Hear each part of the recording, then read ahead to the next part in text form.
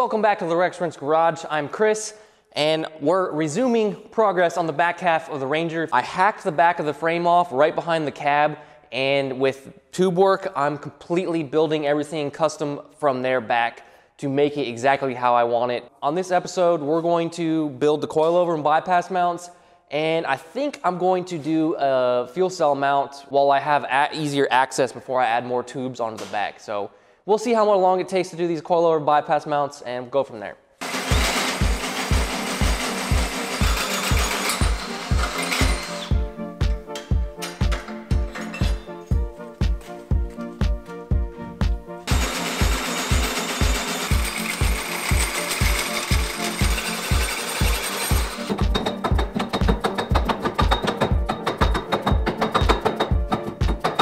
It's been about a week and a half to 2 weeks since I started building those shock mounts and that initial process that you just saw. The next step, which I don't have footage of, was making my shock mount template. So this is just some RAM board. I use cardboard or a beer box or anything like that. And I will draw out my design, get all of my measurements, and then transfer that onto sheet metal. And that was my plan. And I've done that tons of times before and it works great. Then I got to thinking, I'm in the new shop, I'm really taking my time on the build right now, and I'm wanting to do things how I've always wanted to do them, and I could have the truck down for a week and a half while I wait for brackets. So what I decided to do, I took my template that I made, I taught myself how to use Fusion 360 on the computer. In about 4 hours, I was able to make this plate. So I took my design and transferred it to the computer and then had this laser cut out. And it turned out awesome. It's exactly how I wanted it, but I didn't just stop there. A big part of the reason why I wanted to do this on the computer is to make an overlay plate. So this will go right on top and it will provide a lot of strength, but not a lot of weight, beef up the bolt holes. And I got these cool cutouts that I could weld together and have fun with that. This plate, this is not something I would want to cut out by hand. It's doable, but to get all these cutouts and radiuses nice, it would be very time consuming and very difficult to make 4 of them, especially 4 that look exactly the same. I'm extremely happy with how these turned out. I'll show you real quick how it's gonna look on the truck. I'm not reinventing the wheel or anything like that. This has been done tons of times. I've done it several times, but this plate's just gonna slide in there, and then my shocks are going to bolt to it like that. So it's very similar to my last design. This is gonna be much better executed, much better looking, lighter weight, and just as strong. But the overall idea is it will look like that with the cool cutout there. Hopefully my welding looks pretty good on these when I'm done. I'm excited to finish them out and build the rest of them. So let's get to it.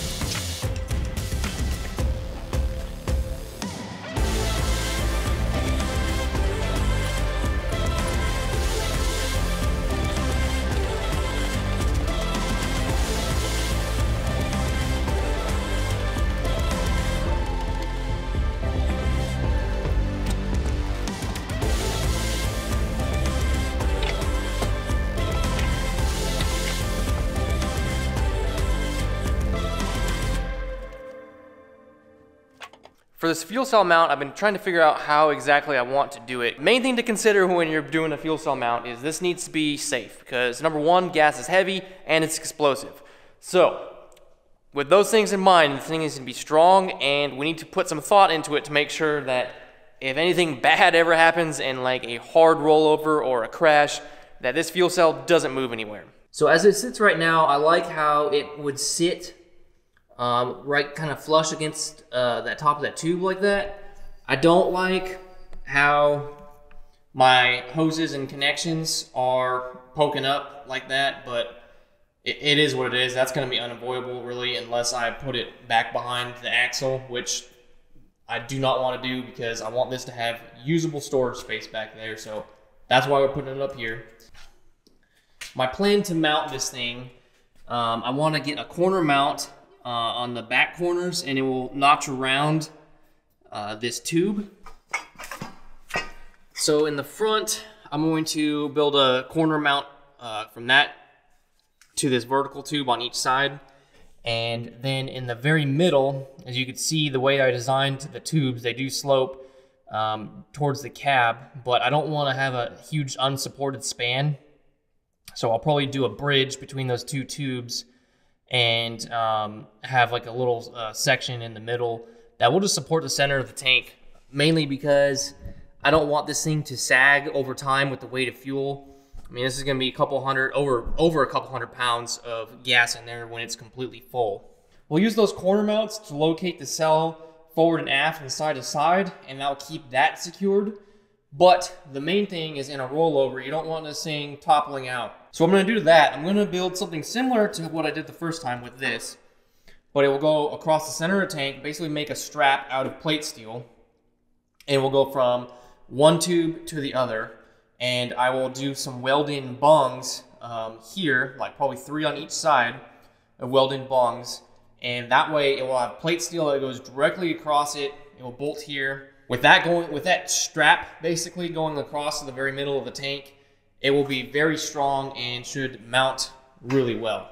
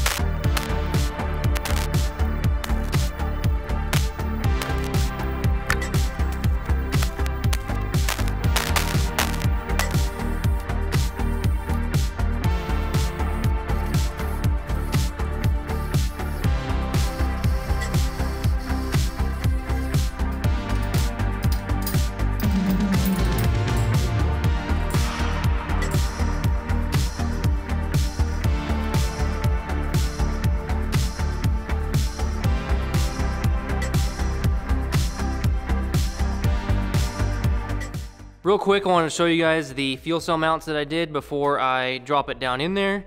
So I have corner supports, front and aft, and then I did a little center support just to help support the center of the tank to keep it from sagging when it has a full tank of gas or anything like that. Really simple design on the bottom.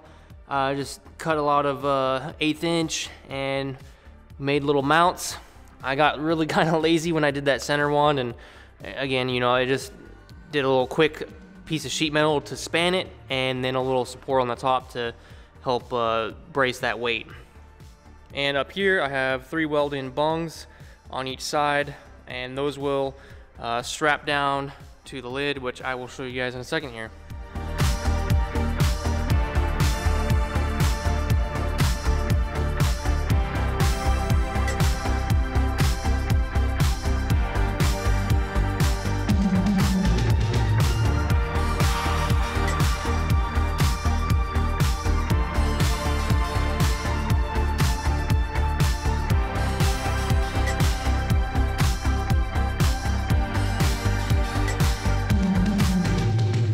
Here it is, in and seated. Sits pretty dang nice. I need to get more hardware. I'm probably gonna do some stainless Allen heads on those or something like that, but I added these supports across it just to give it a lot of strength in case it does roll over, to help contain the fuel, and then it also actually acts as a nice little mounting location for my strap when I go to pull it in and out. But overall, I think it worked out pretty good. Yeah, the main part of it is held up, you know, on the top, and then I have my supports down on the bottom just to locate it forward and aft and keep it from moving around. This took a lot longer than I anticipated to build the fuel cell mount and the shock mounts. Obviously, I took the liberties of taking some more time on those shock mounts and everything so I could design them in the computer how I wanted to and experiment with that. I'm really glad I did. I feel like it definitely opened up a whole new echelon of fabrication and design that I haven't had that before. So that was really fun, and I'm definitely gonna be doing more of that in the future. That's gonna be it for this episode of the Reckless Wrench Garage. I hope you enjoyed it. Thanks for hanging out with me in the shop. More build on this coming soon. Happy New Year, and until next time, stay reckless.